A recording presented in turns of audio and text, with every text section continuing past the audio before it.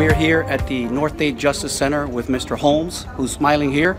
And what we're doing is we just had a trial, and the justice was done. The hearing officer heard the evidence from the officer and determined that there was a finding of not guilty. But the funny thing is, the officer was very honest, and he even wrote in his report that there was an obstruction causing the situation that caused the accident.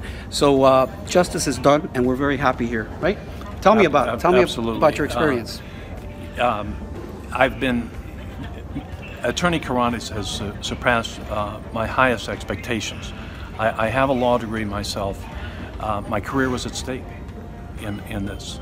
And this is, I told him he's Reggie Jackson, Mr. October, hitting a home run in the 7th game of the World Series and 9th to win the World Series. This is Mr. October.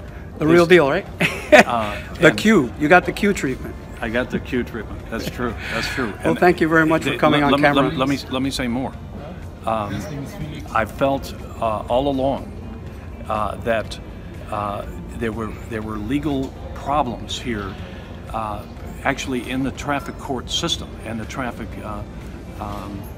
traffic laws, and I needed a lawyer who could see the higher planes of reality in the legal system. And to be honest with you, there was a lawyer who quit on me because she could not deal with a complex, difficult case. So I went to Mr. October, Alberto Quirantes, the Q. And if you need someone who can stand up in the worst crisis, he is your person. He's a really incredible attorney. Thank you. Thank you very much. Hello there. My name is Jackson Rick Holmes. I had an extremely difficult traffic case involving an accident, involving people filing a lawsuit. I was not guilty, and some lesser lawyers could not rise to the occasion.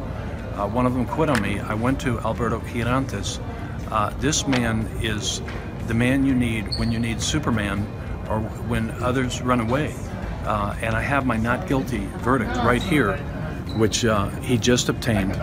But the thing is, sometimes you need an attorney who is just a home run hitter. He's a grand slam home run hitting attorney.